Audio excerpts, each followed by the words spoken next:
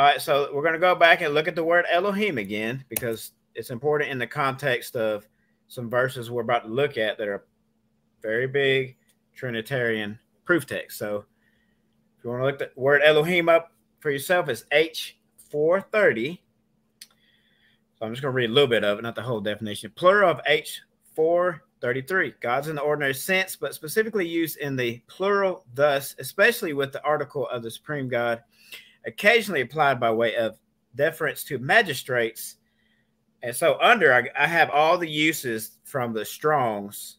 And so the majority of it was translated in King James as God, but it'll be Elohim in other versions.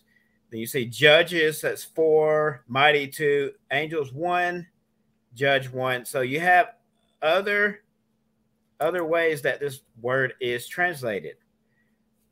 And even one of those, which I think we brought up in part 2, was where Moses in Exodus 4 is referred to as Elohim, and it's this word. So we have to keep that in mind when looking at some of the verses we're going to look at. I always say if you say that Elohim equals Yahweh every single time, then please go and look it up when it's being used for the judges of Israel. Are you saying all the judges of Israel are Yahweh, Elohim? Because you got more than 3-person Godhead at that point.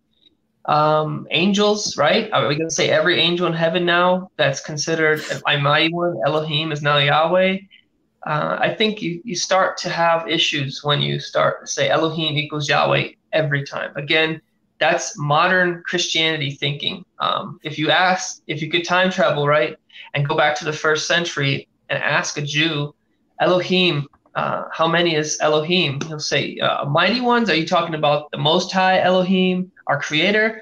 Are you talking about the adversary Elohim, the Satan of the adversary of this world, Satan, that mighty one? I mean, Elohim was a broad term used for angels, judges, Satan, idols, false gods, and then also the Most High. And that goes back to what?